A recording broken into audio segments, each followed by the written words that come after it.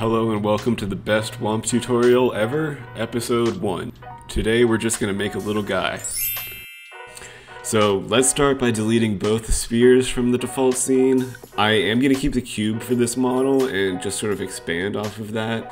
First up, I'll add some arms and legs by duplicating my cube, dragging it out, switching my shape to a cylinder, and kind of reshaping those while holding Option to make it a nice little nubby leg. Then we can easily duplicate this shape and rotate it around to make the rest of the limbs.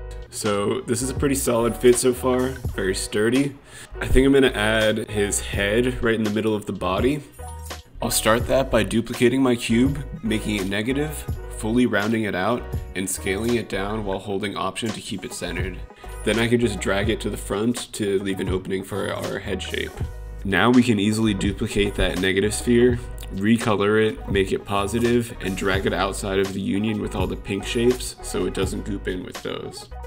Now let's do the rest of the face. I'll duplicate the head and use negatives to make 2 eye sockets. I then put the eyeballs into a separate union just like the head. Let's go with some beautiful brown eyes for this little creature. And keep them in the same union so they melt in with the white part and keep a smooth shape. Now onto the mouth, I'll just duplicate one of the eye sockets and scale that in to reshape it to a mouth. I think they'll be good with just 2 teeth. Rather than making 2 separate teeth, I'm just going to use a rectangle and sculpt in the gaps within negative rectangles. Last but not least, I'll just goop a little cylinder on for the nose. Now's a good time to take a step back and revisit the mood of the scene. Colored lights are always a good choice.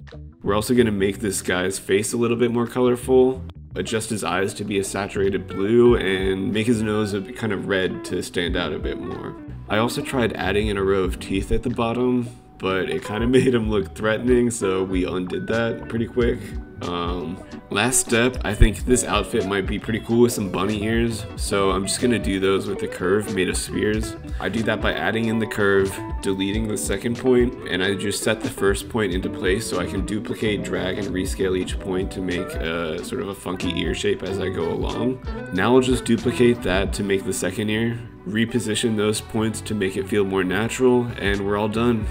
Kinda giving Louise from Bob's Burgers a bit, but we will take it. Hope you enjoyed this tutorial. Please like and subscribe, and maybe even share this video if you have a friend or a colleague or an enemy that might like Womp. Also, tune in next week where this character becomes a demon and demands a sacrifice.